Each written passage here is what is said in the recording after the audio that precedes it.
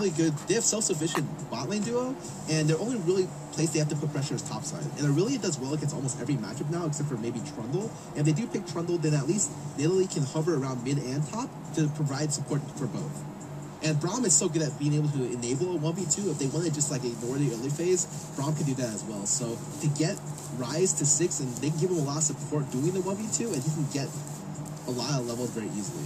Yeah, I think it's interesting that C9 banned the Lucian, because I think it would have made a lot of sense in TSM's comp. They're relatively short range with, you know, the Irelia and Rise trying to go in and CC someone in the front and then just burning that person down. And Caitlyn isn't quite as good for that. She's a little bit more self-sufficient if C9's come on to them. But I think TSM's actually the team that's going to need to engage a lot of these fights. I feel like they get a little outranged and outpoked. So, I mean, they do have the Nidalee to heal, but I think Soraka and Nidalee versus those two, I would take the Soraka.